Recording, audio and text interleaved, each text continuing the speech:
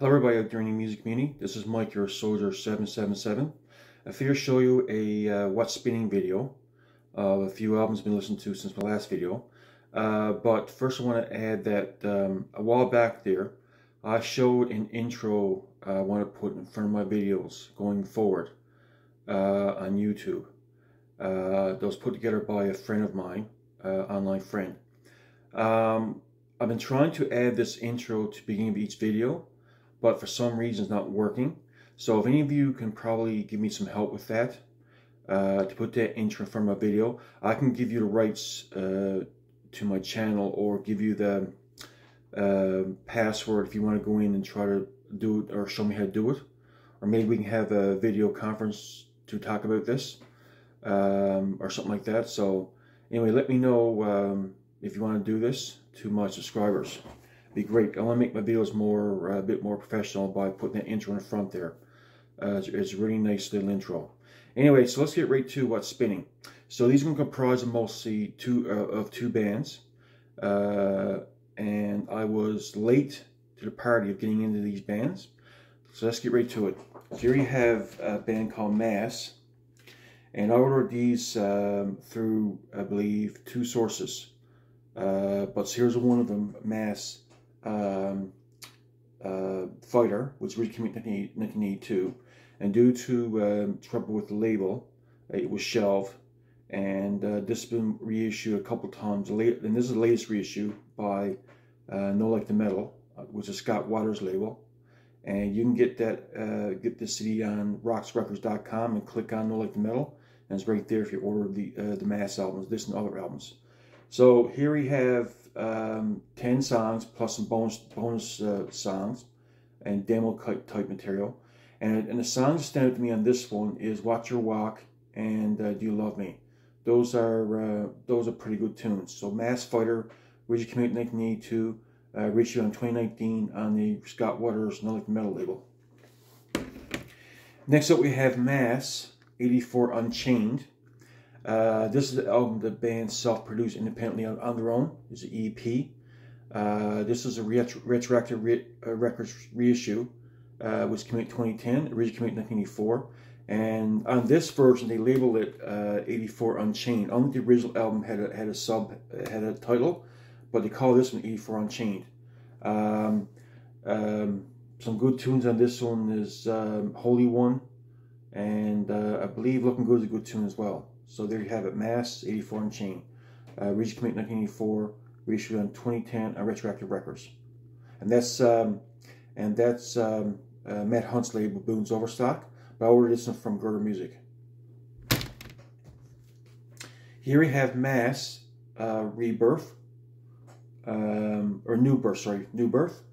This originally came out in 1985 under RCA Records. I think at that time, actually I do know at that time from the information inside this CD, that General Electric bought RCA Records. General Electric bought a lot of other companies and went through some kind of management change. So anyway, this is underneath the RCA record label at the time, but it was reissued by Retroactive Records in 2011. Mass New Birth, and the song that stood out to me on this one is New Birth, and they got a revamped version of Do You Love Me on this one. Watch Your Walk is also on this one as well. So yes, pretty good. Some pretty good songs in this one.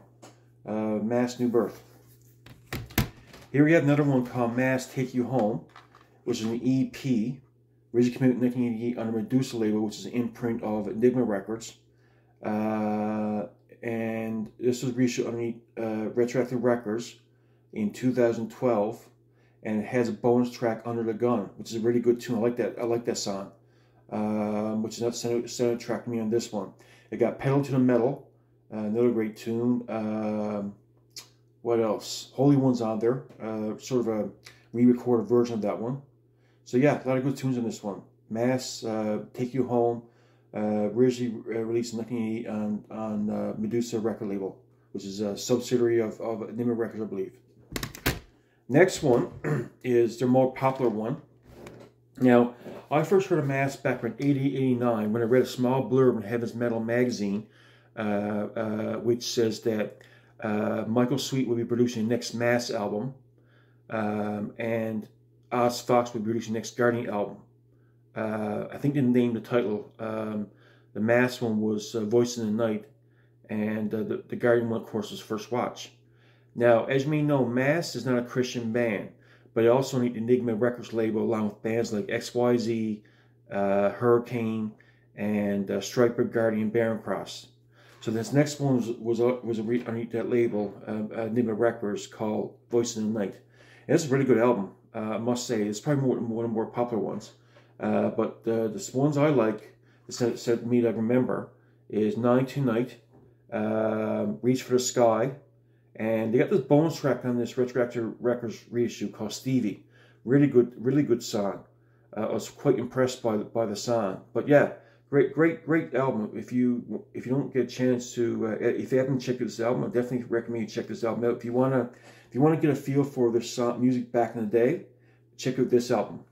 Okay, and this next one coming up here is a comeback album, which was released in 2007 and reissued in 2020. I think Life to Metal Records, Scott Waters label. This is Crack of Dawn. This is a comeback album. After about 17 years of silence, for the most part, they came back with this one. And this also got a lot of good songs.